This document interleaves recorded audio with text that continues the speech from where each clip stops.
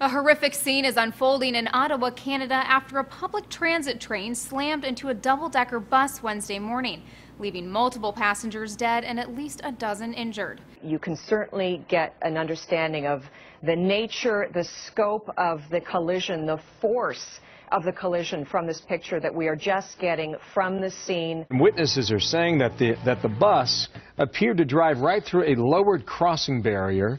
Said a witness, boom, it went just like the train, just like that. It just did not stop. The train was reportedly headed for Toronto when it crashed just before 9 a.m. Eastern Time.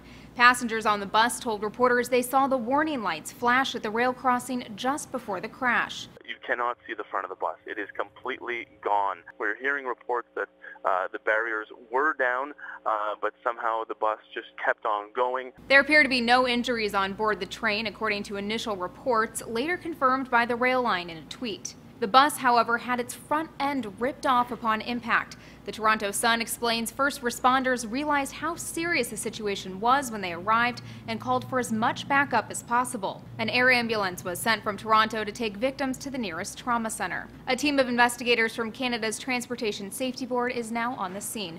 For Newsy, I'm Elizabeth Hagedorn. Multiple sources, a broader view.